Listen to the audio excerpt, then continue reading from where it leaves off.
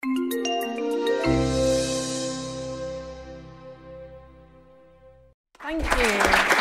Thank you so much.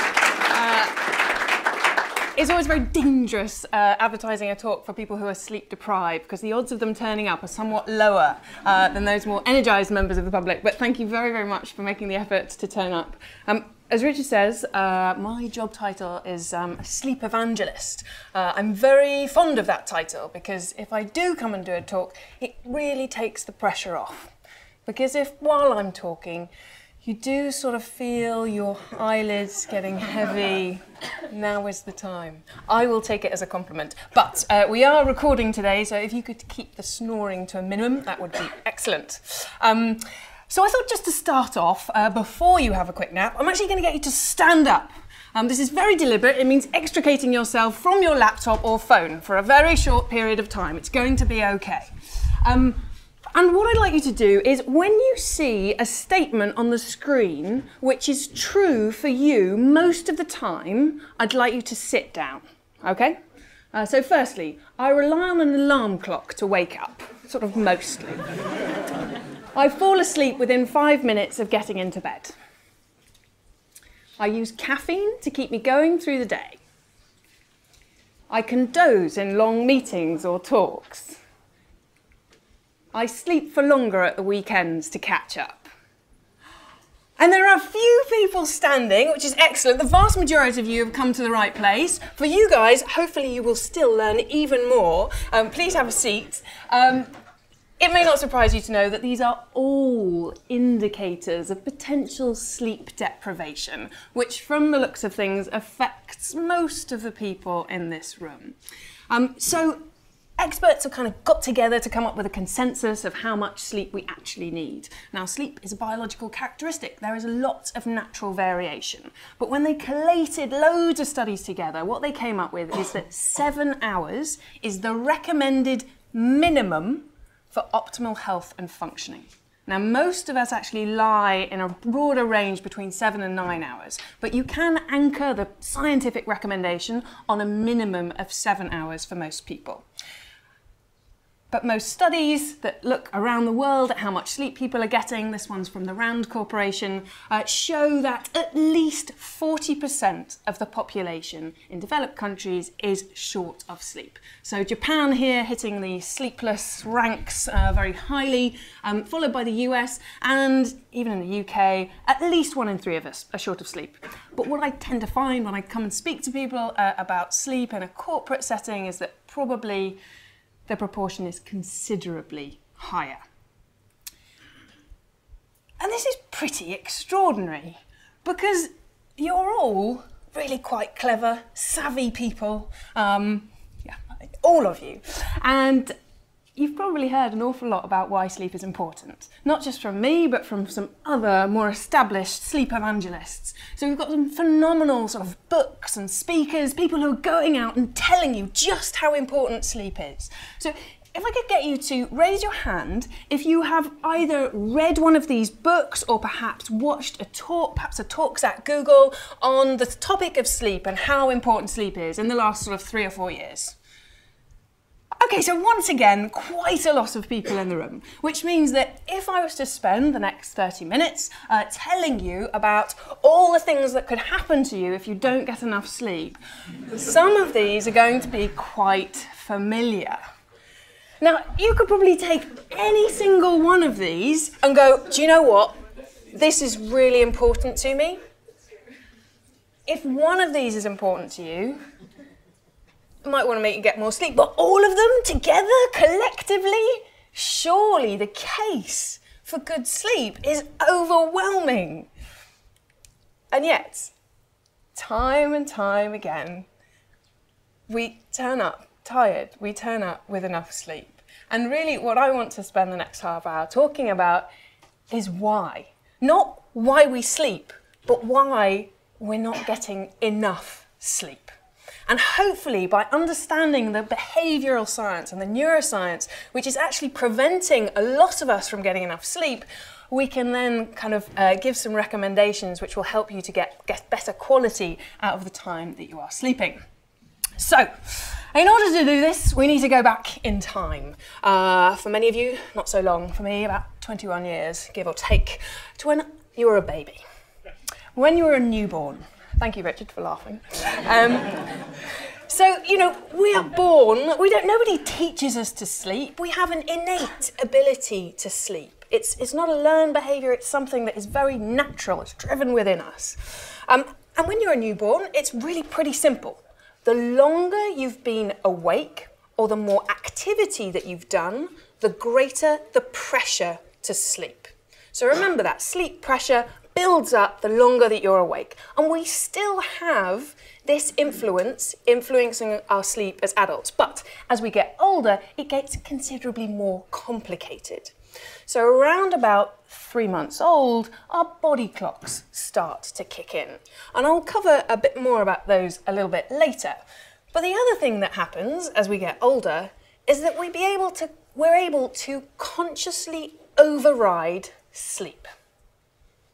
Those parents in the room will know that this happens with, unfortunately, a lot of frequency. But we're able to kind of kick in this conscious override switch, which enables us to prevent sleep from occurring. Now, I'm very, very interested in why this could possibly be the case. Let's face it, from an evolutionary perspective, if sleep provides all of those values, all of those kind of brilliant protective influences on our health and well-being, then why can we prevent sleep from occurring? And for that, you kind of need to go back even further. So our conscious brains evolved probably around about 200,000 years ago, give or take.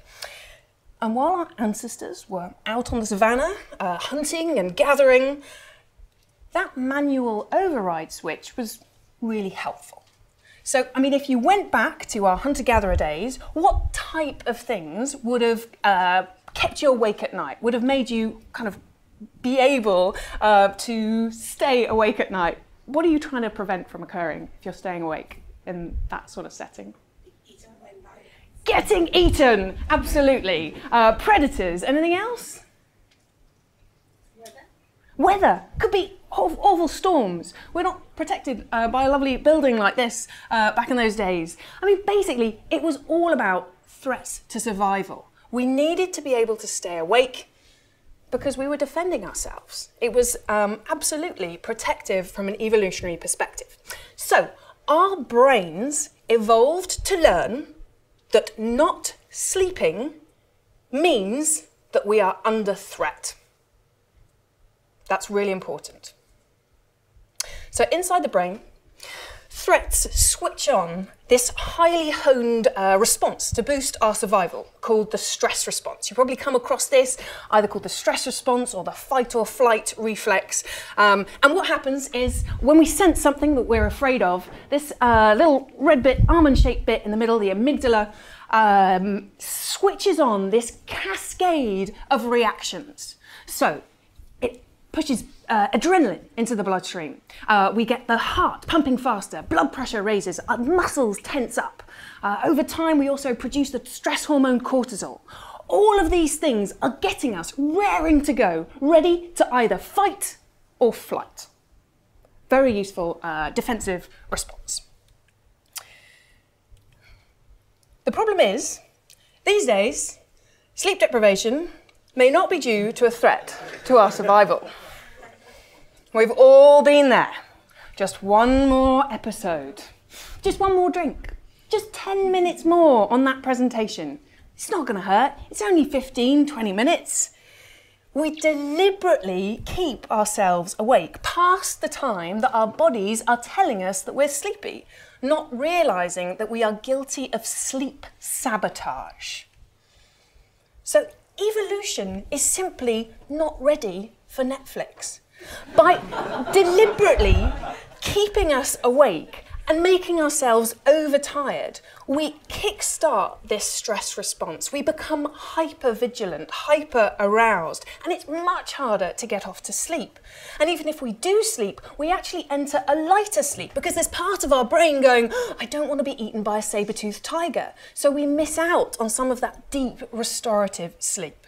To make things even worse, in this survival mode, while our brain is busy prioritising what's going on in the amygdala, it's switching off, turning down the amount of energy it sends towards another part of our brain, our prefrontal cortex, the bit that controls our self-regulatory capacity, our logical thought, our goal-directed behaviour. The more short of sleep you are, the less likely you are to be able to stick to the goal that you meant to make to fall asleep. It's literally a vicious cycle. So, what can we do to tackle sleep self-sabotage? The overtired brain. Well, it sounds very, very obvious. If you are getting at least 7 hours sleep a night, hopefully you're going to enter that state less often. But I think what's key here is whether or not you're getting 7 hours or a little bit less, make it a routine. Reduce the cognitive load, that decision making that says, shall I go to bed now or not? If you know that at 11 p.m. without fail, you are going to sleep, well, it kind of doesn't give you as many options. So it's about sticking to a plan, making a plan and sticking to a plan. And then in the time before bed, obviously there are going to be times that you have to stay up late. You've got stuff to finish. There's a really, really good series on. Whenever you are ready to switch off, don't just get into bed and switch out the light. Your brain is still active. You owe yourself a period of time to wind down. Now, in an ideal world, this is quite a kind of routine that you go through. Maybe it takes an hour on a typical night. So you might declutter your room, you might put your clothes out for the next day, you might lock the doors in the house to make yourself feel secure. You might have a hot shower, read a book, whatever you do. If you do it in the same order each night, when you tune into that routine, there's a pattern recognition. The body recognises that you are safe and secure and you're going to unwind for bed. If you repeat that on enough days of the week, when it comes to being sleep deprived, you can tap into a small part of that routine and the brain kicks in. It goes, I know I'm safe, I know I'm secure, I can relax, wind down and be ready for bed. Finally, develop the skill of relaxation. So I was at yoga this morning, developing my skill of relaxation, and the yoga teacher said, you've got to put some effort in, when we were just sort of lying down on the ground breathing. And I was like, really? I mean, surely relaxation is just relaxation. Relaxation is actually an effortful procedure. It's not just about lying down worrying about the presentation that you've got to give in a few hours' time. It's actually about focusing your attention on the breath, making sure that you are slowing the breath down. The technique that you use doesn't really matter, whether it's mindfulness, meditation, yoga, any form of relaxing activity, progressive muscle relaxation. All of these things will help the mind to detach and the body to relax. You're trying to reset that stress response. I front-loaded quite a lot of science there in case some of you fell asleep a little bit later on. So we'll move on to the second reason that I believe that a lot of us don't get enough sleep. And I like to call this blissful ignorance. So a lot of you walked into the room knowing that you want more sleep, knowing that you're not getting enough. But I suspect that you are underestimating just how harmful the impact is on your daily life. Why do I say this? Well, there have been a few studies looking at the impact of a certain amount of sleep on both objective performance and subjective performance, which I'll explain. So this particular study, they got some volunteers and they split them into 4 groups. The first group got no time in bed at all, and they had to try and maintain that for 3 days. The other groups, 4 hours in bed, 6 hours in bed, 8 hours in bed. So you know how much sleep you regularly get. You can kind of put yourself into one of these groups, whichever is closest. And during the course of the 14-day experiment, they got people to test their level of alertness. And the way that they did this is using something called the psychomotor vigilance task. All that happens, you sit looking at a screen and some numbers flash onto it. It's incredibly simple. All you have to do is press a button when you see the number occurring. So you can make an error by not pressing the button or by pressing the button when there is no number. So it's very much a very simple test of alertness and concentration. So this is what happened to the number of errors that people made over the 14-day experiment. So first of all, we see the group that got no time in bed at all very rapidly increasing the number of mistakes that they made. The 8 hours in bed group, not too much significant change over time, but what you can see very clearly is that there is this kind of dose-response relationship. The less sleep that you're getting, the more likely you are to make mistakes. But what's really significant is that this builds up every night that you are short of sleep. The effects of sleeplessness accumulate, and this is what we call a sleep debt. This is something you can build up over time. This kind of makes sense, but what's really worrying is what happened when we ask people how sleepy they are. So this is subjective perception of your sleepiness. So again, if you've got no sleep, you know you're sleepy. But the 4 hours and 6 hours people, they didn't report feeling any different to each other. And what's worse is after 10 days, they didn't really think that their level of impairment was any worse than it was after 3 or 4. They are telling themselves, like many of us do, that they've adapted, that they're okay, that they're coping. But the objective data tells a very different story. So we may well be underestimating the impacts of sleeplessness. Just to make it just a teeny bit harder, as many of you will know if you heard Matthew Walker's talk, sleep is absolutely essential for learning and memory.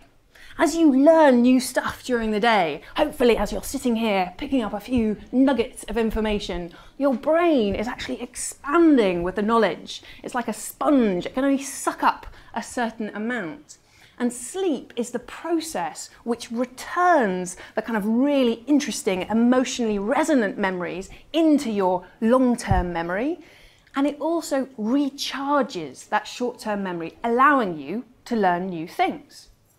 So if you're not sleeping terribly well and it's having an impact on your performance, you might not remember it tomorrow. You'll probably tell yourself that you're going to adapt all over again. And people can just get in this cycle where they can't really remember what it was like to sleep well. They just tell themselves that they're coping. You've got to kind of break this cycle and remember what it's like to have a good night's sleep. So how do we do that? Well, first things first, you've got to repay that sleep debt. The good news is you do not need to repay it hour for hour. The body is very adaptable, it's very clever. If you've had a really poor night's sleep, the next night it will slip into a deeper sleep. You'll have more of the REM sleep, which helps to recharge your emotions and memories. So there is an adaptability there. It's just that if you're constantly short of sleep, you're not allowing the brain to recharge. So repay the sleep debt. Take a vacation. Make sure that you've got several days when you can actually sleep for as long as you like, and then you've got to work out what's your natural sleep window. So if you were to go to bed each night when your eyelids start to get tired and wake up without an alarm, how much sleep is that? And some of you go, well, I do that at the weekend and it's 10 or 11 hours. I can't have 10 or 11 hours. And that's because you're repaying some of your missing sleep debt from the week. You've got to give yourself a chance. Definitely, I would recommend a vacation. Always recommend it. Once you have your sleep window, first thing to do is set a routine wake time. Set your time that you can get up sort of 90% of the time within an hour or so. And once you've started adapting to that, and we'll talk in the next bit about the body clock and how helpful that can be, but can you find a time where your body wakes up naturally so you're not constantly reliant on an alarm? That's a good indicator to you that you are getting enough sleep.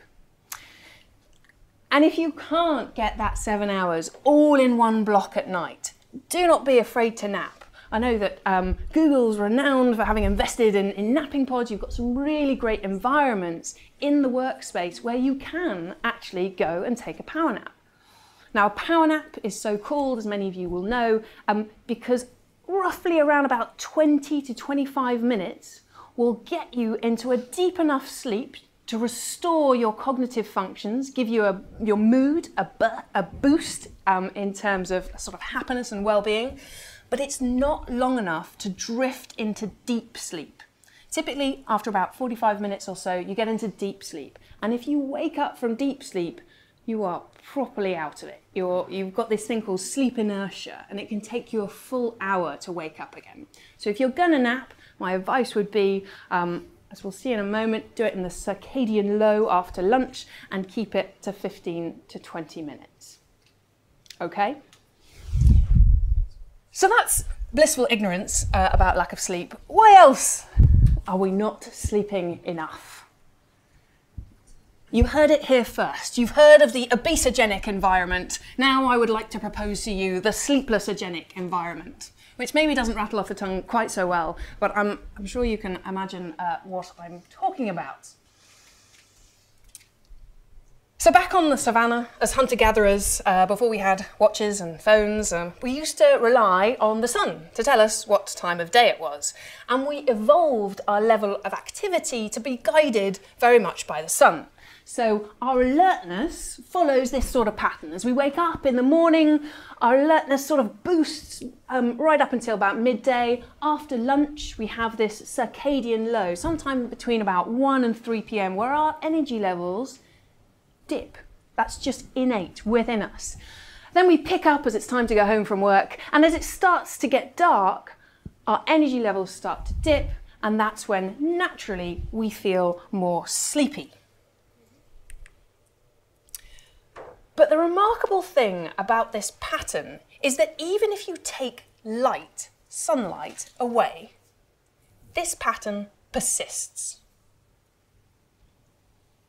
So if you were to take any cell from your body and put it in a petri dish and put it in a cupboard with all the things that it needed, it would actually operate on a 24-hour rhythm. The same thing would happen to you if you went and lived in a cave underground for 2 months. You might not think this is a good idea, but a French guy actually went and did it. And he was able to show that his circadian rhythm persisted even in the absence of light. Now, in fact, his circadian rhythm ended up being about 24.5 hours. So after a couple of months, he was out of sync with the external environment,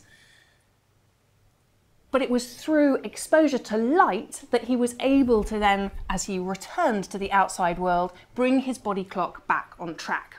So we have literally trillions of these body clocks all around our body, trying to operate on a 24-hour rhythm.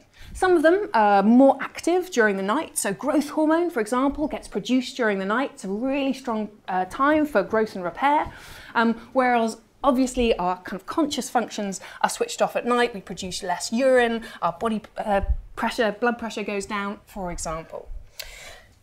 So in order for the body to work most efficiently, we want all of our body clocks to work in tune.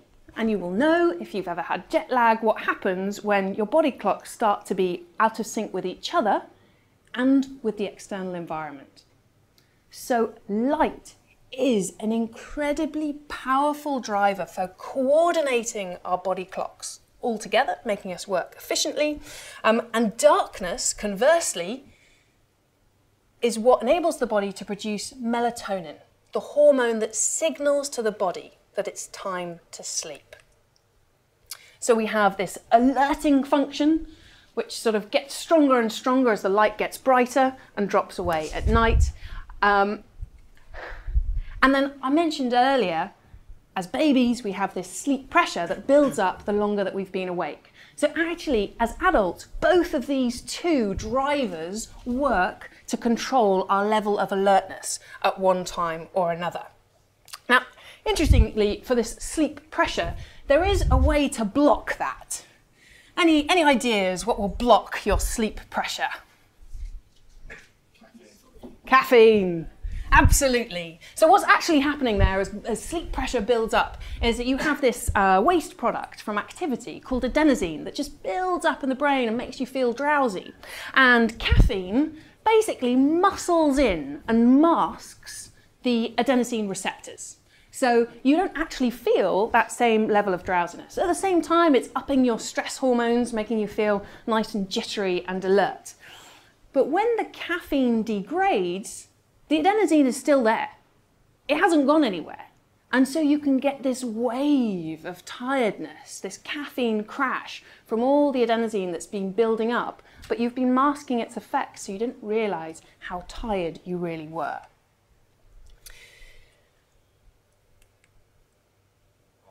So, the environment that most of us now work in, this is not the savannah. This might well be YouTube or Google or pretty much any office around the world. What can you see here that might interfere with either your body clock or your sleep drive? Light, lots of technology. So it turns out that the brilliant designers of laptops, phones, they typically like to use the same wavelength of light, blue light, which mirrors the midday sun. The strongest alerting signal that you can get. And you've also got sort of caffeine. You've also got people grazing through the day. One of the things the body clock likes is routine. It likes to know the times where you can actually sit and rest and digest a meal. It's going to depower your stress response system because you're forcing it to kind of properly stop, rest and digest. If you graze, you don't have those same intervals through the day. The sleepogenic environment. So, what can you do if you are out of sync with your body clock? I know I've already mentioned having a routine, but this really is incredibly important to help your body. If your routine is haphazard, so sometimes you go to bed at 11, sometimes 1, your body doesn't know when to produce melatonin. So it just doesn't. It just kind of holds back. Whereas if you have a regular routine, your body can anticipate what's going to happen. It can help you. It will make you feel tired at the same times each day. We've mentioned light. One of the best things is just to go outside. I'm sorry that I'm keeping you inside this lunchtime. Hopefully we'll finish a little bit early and you can go out and soup up a lot of nice natural sunlight to keep you going. Caffeine, obviously, I've said, masks your sleep drive. So I'm not saying don't use it. It can also be really good for alertness, but use it strategically. Be aware that the half-life of caffeine is 6 hours. So 6 hours later, you've still got half of the kind of virulence, half of the power of that cup of coffee in your bloodstream. The recommendation in this country is you shouldn't have more than 400 milligrams of caffeine in a day. That's about 2 or 3 cups of filter coffee, or 2 Starbucks, I think. So just be really aware of how much you're having. And if you need pepping up, try sunlight or try other natural energizers. So exercise actually tends to kickstart the body clock. Social interaction, stop and have a chat. It really gets your body clock going, makes you feel naturally alert. Okay, finally, the final reason that I think a lot of us really can't sleep. And that's insomnia. So for most of those other reasons, there's at least a voluntary element. We are making choices which are depriving us of sleep. But for some of you in the room, I am sure you're sitting there going, I've tried all this and I still can't sleep. Insomnia is a condition where you can't get off to sleep, you can't stay asleep, or you wake up feeling unrefreshed for at least 3 nights a week or more for 3 months or more. So very much a chronic condition.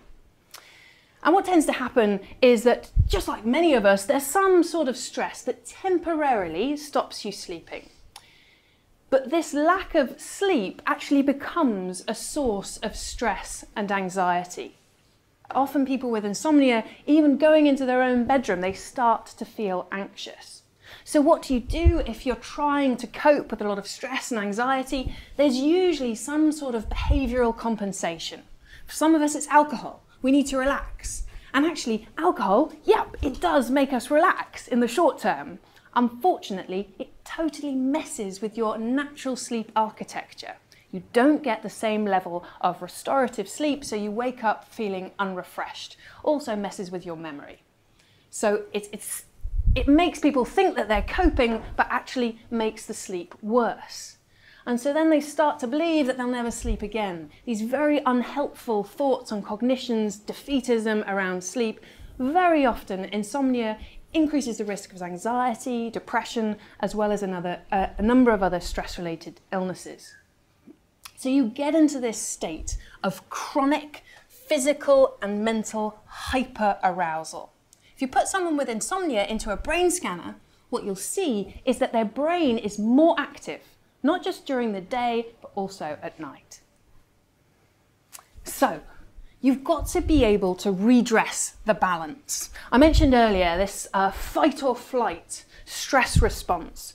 So we have two arms of this thing called the autonomic nervous system, which controls all of our unconscious functions like breathing and our heart rate and our digestion. And in insomnia, you've kind of you're overloading this fight or flight stress response. And what you want to do is wake up this parasympathetic converse action of the body for rest and digest. So what can you do? Basically, you've got to tackle both the thoughts associated with insomnia, the unhelpful sleep thoughts, and also the behaviours that are making it persist. So there's a couple of quick techniques I can give you. A cognitive technique, putting the day to rest. This is very, very simple. It's free, and it involves a piece of paper and a pen.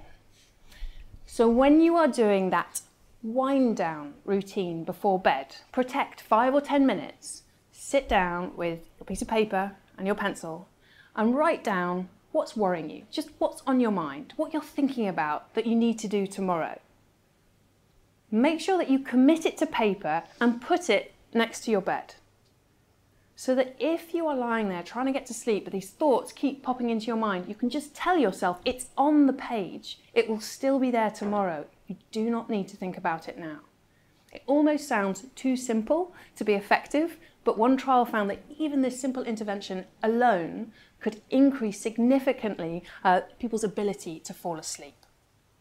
But there are behavioural techniques as well. So all of the things that I've already mentioned, plus some extras. So there's one called the quarter-hour rule. If you are in bed, unable to sleep for more than 15 minutes, get up, get out of your room, go somewhere else until you feel your eyelids heavy and are starting to close. What you want to do is break any sort of negative connection between yourself and your bedroom and being unable to sleep. Your bedroom should be this haven for sleep and intimacy. That's allowed. And everything that I've been talking about today, all the tips, all the science, is actually part of a toolkit that we call CBT, Cognitive Behavioural Therapy for Insomnia. And it's actually the recommended first-line treatment for insomnia, so tackling the negative thoughts and negative behaviours. There is a little bit of a problem with CBT for insomnia in that very few people are actually trained to deliver it at the moment. If you can get it on the NHS, it tends to be a very long waiting list. And it was this that actually inspired the company that I work for. So a professor of sleep medicine called Colin Espy had been a clinical psychologist for 30 years, seeing patients, helping them with CBT for insomnia, and knowing that he couldn't possibly help all the people that needed help. So he actually worked with a former insomnia patient called Peter Hames to create an online digital version of CBT for insomnia. So essentially it automates all of the functions that a therapist would go through with you and teaches you the tools and techniques to sleep better. So if you find your way to Sleepio, you'll be able to do a very quick online sleep test. This takes less than 2 minutes to fill in. And it gives you a sleep score between 0 and 10. If you have 10 out of 10, congratulations. If you do not, hopefully there's more we can do to help you. So you can sign up for a few sort of evidence-based sleep guides that you get by email, but the main thrust of the program is actually a weekly session with the prof, your animated sleep expert. Hello there, Sophie. I am the prof, and I'm here to do everything I can to help you sleep better. Now you may be thinking, why should I trust you to tell me what to do? Well, everything we do here at Sleepio is rooted firmly in scientific evidence. So you meet the prof each week and he teaches you tools and techniques, and you use a sleep diary to track your progress. And the nice thing about being mobile is that obviously at any time of day or night you can be helped to know what you should be doing to optimize your sleep. And the prof mentioned evidence, and I just wanted to make you aware of one study that you may or may not be aware of. This was a few years ago, back in 2014. We started speaking to Google about Sleepio, and they said, well, you have got a randomized placebo-controlled trial, and that's interesting, but will it work for Google? Because we're different. So we did another trial with 270 Googlers. We randomized them into two groups, either using Sleepio or just carrying on with whatever they were doing at the time, followed them up after 8 weeks, and then the group who'd used Sleepio were able to continue to use it if they wanted to, and the second group got access. And we measured things like sleep quality and well-being. And I'm just going to show you one piece of data which is on well-being. So here you can see group 1, significant uplift in well-being. And this was things like, I'm satisfied with my overall well-being. I'm able to detach from work during non-work hours. I'm able to cope effectively with work-related stress. And I feel that my workload is manageable. The improvements were maintained 3 months later, and the second group saw very similar improvements to the first. And this just mirrors what we've now seen in 8 randomized controlled trials in over 6,000 people. CBT for insomnia works. And if you want to read more, there's a fascinating paper that you can find. Since then, actually, an awful lot of Googlers have been using the program. Over 5,500 have met the prof, and on average, they're getting 2.5 extra hours sleep each week, and they're reporting less stress and less anxiety. So you could try it. I don't know, might be helpful. So just to sum up, I haven't written a book. I tried to come up with some memorable acronym, and I'm not sure that I've succeeded, but I was thinking harness the power of sleep. So P is for planning ahead, prioritizing that 7 hours. O is for getting outdoors as much as possible. W is protecting that wind down routine. Whether you have 30 minutes or 60 minutes, make that time work for you in unwinding for sleep. E is for energizing. You still want to energize your body during the day, but do it as naturally as you can. And think about limiting your caffeine, switching out caffeine for decaf where it makes sense. And finally, R, I've said this a lot of times today, routine, routine, routine. That's really going to help your body clock. And set reminders on your phone, remind other people in your family that actually you're going to try this and commit to it, because it will be better for all of you. That's it. Thanks. Hi, thanks for the speech at first. Thank you. And I have a question regarding sleeping with light, natural light, versus sleeping in the darkness. Because I personally have a problem with light. So I wake up at 6 if the natural light is there at 6, or the same with every time. So what is the suggestion? Is there kind of a rule or something? So are you thinking when it gets light in the mornings, it's disturbing your sleep? You don't want to get up at 6? Yeah, a lot. Like, for example, if my routine is 7 to 8 hours and it starts at midnight or at 11, it doesn't work if the sun rises at 5. Absolutely, and if you didn't have to go to work and you were able to live on the savannah quite happily, you wouldn't mind, and you would rise naturally with dawn, and that would be fine. Your body clock would adjust through the year. But yes, we all have other commitments. So if you actually want to sleep for longer, very easy. Make sure that you have blackout blinds. Really try and interfere actually with that morning sunshine if that's not what you want. Sometimes people say, yes, but my partner wants the sun. What do I do? There's a very simple intervention called a sleep mask. A soft, I know, it's very, very cheap, very, very simple. often if you wear one for a night or two, you're like, oh, I don't know about this. But actually most people who stick to it for 3 or 4 nights, they're like, oh, actually, this really makes a difference. And one of the advantages of wearing a sleep mask is if you go traveling, it's something you can take with you anywhere. And if you're developing a napping habit because actually you're unable to get enough sleep during the night, having a sleep mask sort of with you, it kind of creates this little cocoon effect that can be quite helpful. So yeah, if light is disturbing you, block out the light. Yeah, thanks a lot. So can you speak a bit about using some medications, say melatonin? Because I know, for instance, in the US you can buy it like in any pharmacy, but here you can't. You need to get prescription. So is there kind of consensus about it, or? Yeah, so that's an interesting one. Melatonin is a natural hormone, as we saw. It definitely signals to the body that it's time for sleep. But what it doesn't do is override your stress response. So it's not a very powerful hormone in terms of tackling insomnia. So the effects of using melatonin on insomnia are pretty much null. They're not strong. What melatonin can be very helpful for is if your body clock is out of sync with the environment, because it's really something that influences your body clock more than anything. So if you're jet lagged, actually very, very helpful for adjusting over time. There are some questions about melatonin, just like most other natural hormones. If you're taking it, does it mean that your body is actually going to produce less?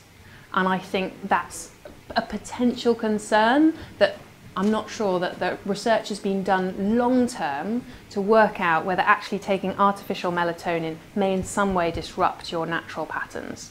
So with most of these things, I wouldn't take something artificial for a long time. It'd be much better to sort your habits out. But if you have a short-term stress like lots of travel and jet lag, I think very, very helpful, perhaps.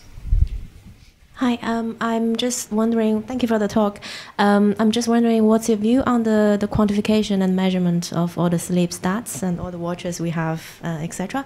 And the second question is, any tips for taking power naps? Because sometimes it's very difficult for me to fall asleep after I'm awake. Yes. Okay, so first question about measurement. So the only way to know exactly what's going on during the brain, during sleep, is to measure the electrical impulses. So an electroencephalogram, which will actually tell you the different stages of sleep. And I didn't show it in the presentation. We tend to have around about sort of 3 main stages of sleep, and then a REM, rapid eye movement sleep. So stage 1, very light sleep, you can very easily get woken up. Few people dipping in stage 1 now.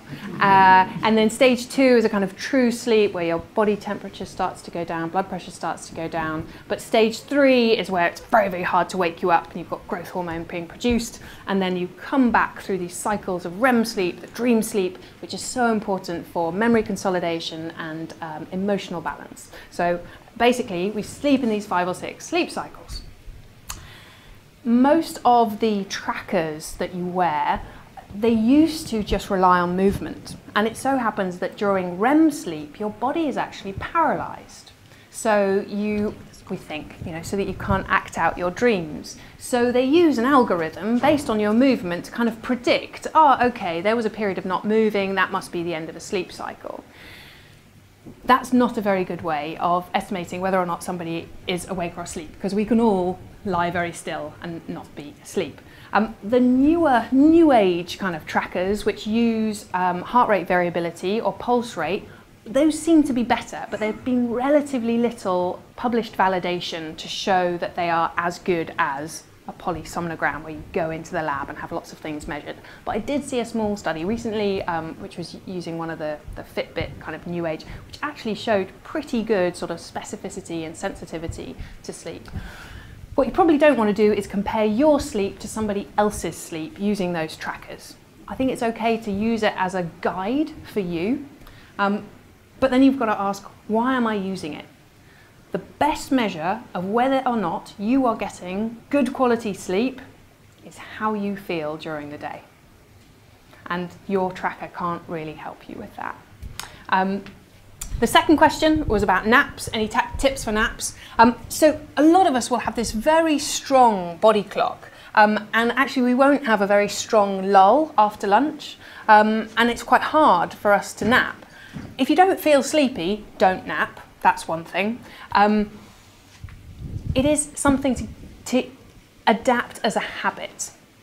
Your body clock learns. So if you keep trying and protecting your 20 minutes after lunch when you think you are probably in need of a reboost, even if you're just sitting quietly, maybe you're meditating, it's probably still going to have a restorative effect, because you'll probably still be able to up your parasympathetic nervous system, your rest or digest, and start to feel physically refreshed, even if you haven't done all of the memory kind of recharging in the brain. So I think it's still worth having a break, even if it's not a nap.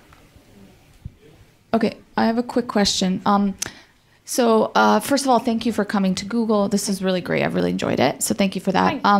Quick question about like winding down. So for instance, I have the problem of waking up really early. So I try to go to bed early, but because I'm always on, like very switched on, in the morning I'll wake up like 5 o'clock, right?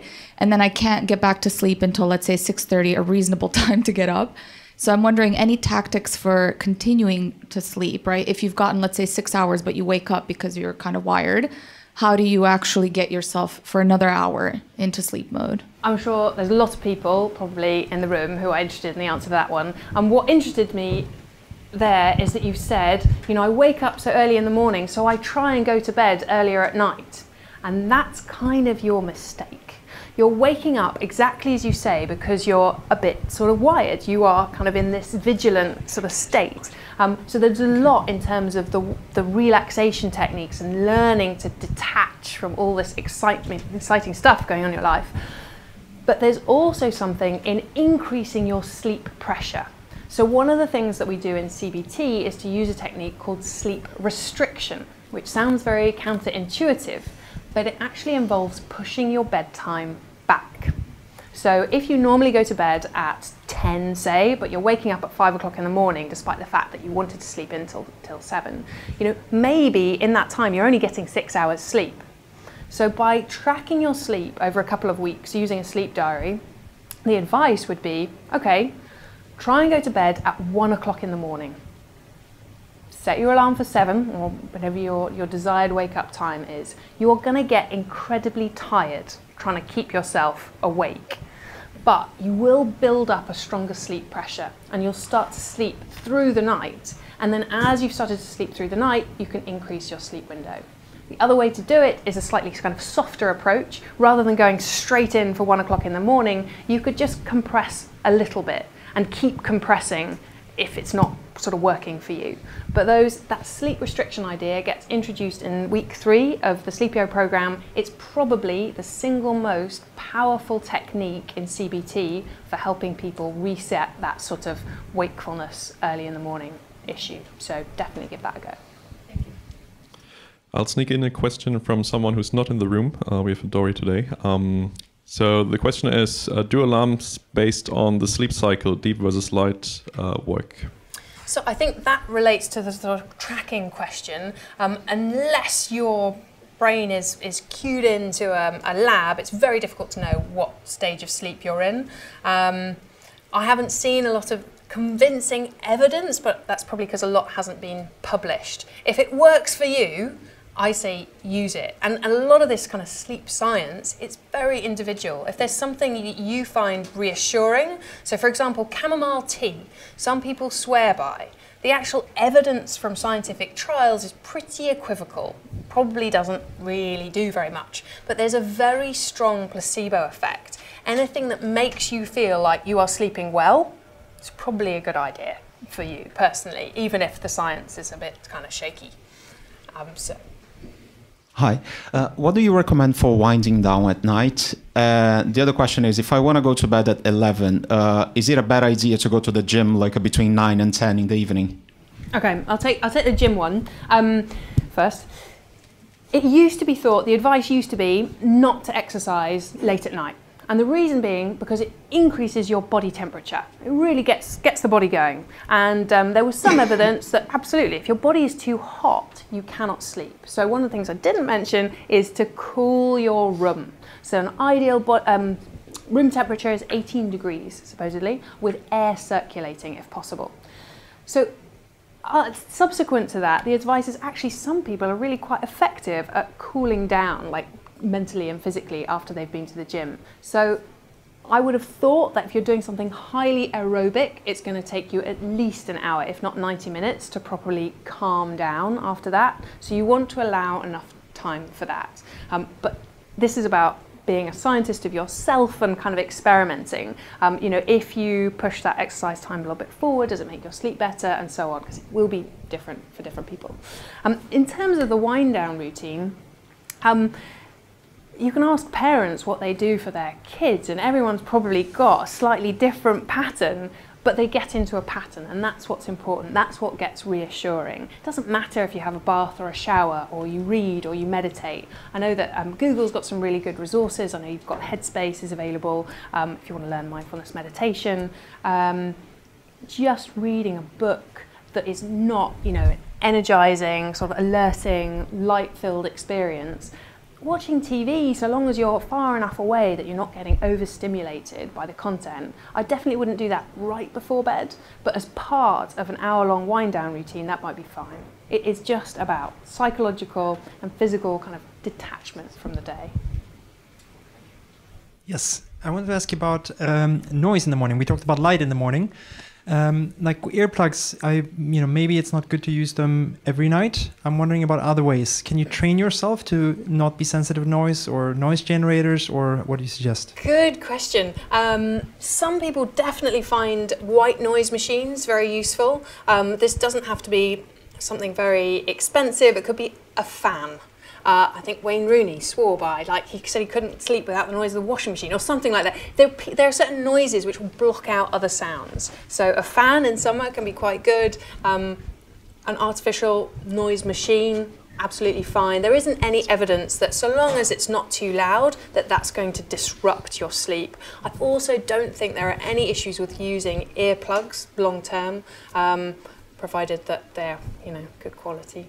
But I wouldn't worry about using earplugs as a negative. I think actually it's quite sensible. Time for one more question. Oh wow, thank you. Make it a good one. So during the week I rarely get enough sleep, and then at the weekend I do sleep longer. Is that sufficient? I mean, you talked about the brain self-repairing. Yeah, so here's the thing. It's better to sleep than not to sleep, so great that you're making an effort to catch up on sleep at the weekend. But for every night of short sleep, you are feeling those effects. On your Tuesday, your Wednesday, your Thursday, and your Friday, you are building up that sleep debt. So by Friday afternoon, I hope you're not operating heavy machinery. But it's not ideal. If you can find even just an extra half an hour during the week, what you'll actually find is that you have more weekend. You've got more of a life because you don't have to worry about catching up on your sleep. The other thing is that come Monday morning, you're effectively giving yourself jet lag if you have a different pattern during the week to the weekend. And there is some research evidence that's come out suggesting that this sort of pattern, we do call it social jet lag, can increase risks of high blood pressure, of weight gain. It's putting more pressure on your body than is necessary. So if you can find more of a balance, great.